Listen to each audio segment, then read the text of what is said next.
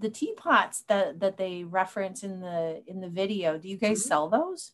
Yeah. Is it this one, right? This one you saw?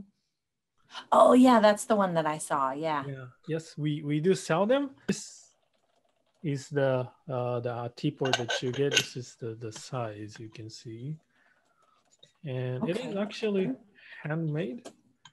Oh really? And as you can see, this has a finer mesh filter here, and this is the red clay that I'm talking about in the. Oh, okay. I thought that was interesting when in the video, seeing that mesh being bigger in the teapot. I have one teapot that has a mesh strainer, but it kind of looks like a little cup that you just drop into the teapot. Yep. But it's kind of small. Yep. And it's kind of like a blind spot that the tea leaf doesn't open up if it's a little bit. So this gives you gives the tea leaf the enough space to open up, and all that's main reason for it. And yeah, the mesh is also good because it filters it very well as well. And you already watched the video, so but the clay is the really the differentiation. In Japan, it's actually pretty popular. It has been popular historically, but it's not too well known outside of Japan. So that's how this works. And we have two types. I don't know if you noticed it. This is just we have two types. This is another one. It looks a little more modern, but it is actually the same Tokoname clay pot, even if it looks different. And this one has the one that you can detach, and it's easier to clean. Right. Yeah.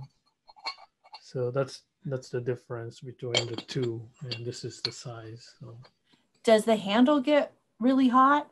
Nope, that's the reason why there is a handle. You hold like that, and then you usually hold and then pour. So okay. It does not get hot. This part gets hot.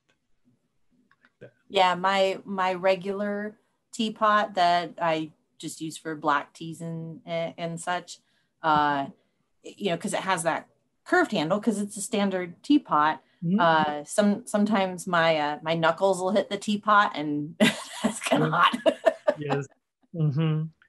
Yeah, the traditional Yunomi, this is called Yunomi, usually has this because of the purpose is to keep the hand cool. Does the clay retain the heat better? Not really. That's why it gets hot. It's emitting the heat.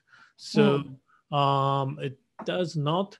But usually Japanese tea, you steep it about 1 minute or so. So within that 1 minute, it does not get too cool, right? It's because it's only 1 minute. And the best way to do the tea is boil the water all the way to 100 degrees Celsius or boiling point. And then you cool it down to about 85 degree. And that technique is called yuzamashi.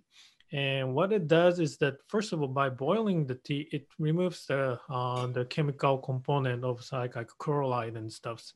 And then by cooling that down to about 75 degree, 75 to 85 degrees the best temperature for most of the Japanese tea. And that is how the actual tea is being served in, for instance, the tea ceremony and so forth. And that time to wait is kind of like a meditation time as well. It works. Yeah. So there is a history about that as well. But it's okay for the teapot to emit the heat. But you don't want to be keeping it for long because, especially Japanese tea, it gets pretty bitter if you keep it for like more than 5 minutes. So. Good to know. Yeah, I have accidentally left black tea and because I got distracted, and then the next thing you know, I realized, oh, it's been in there a little too long, and it didn't taste good at all. Yes. The exception to that is a cold brewing. is if you put the water in a tea, like let's see, this is from Hario. I don't know if you've seen this. This one we do not sell them on our store, but it's all over, and it has a the filter on the back. Oh, okay. And you can do it with a regular jar as well, but you put the cold water and you put the tea, probably about this much, and leave it overnight. That makes a really good cold brewing green tea. And for that, because it's cold, it doesn't get bitter, and it actually tastes very good. So you might want to try cold brewing. Oh, I love that idea because I love well, I love green tea hot, but I also love it cold too. I actually uh find it refreshing, and I drink more when I have the cold green tea. So sometimes when I'm working, I don't always think to drink water just because I get involved in what I'm doing. Mm-hmm. Uh and then when I start getting dehydrated, I realize that when I drink the cold green tea, I'm better about drinking it. Yep. Mm-hmm. Yeah, even if you don't have it, all you have to do is just filter out with a mesh, and when you drink it, so you don't need a special equipment. And overnight tends to be about the right timing. So you put it at night, and in the morning you have a nice fresh cold brewing tea. So something that size, if you put the tea in it and then put the water over top and basically put it in the refrigerator, you're filling that whole thing up, right? Yep, water all the way here, and about this much green tea. And Okay. on our blog, I have a very specific instruction. There is a measurement, probably about this much to this much. Okay. Okay, good. Good. Excellent. Oh, I like that idea. Mm-hmm.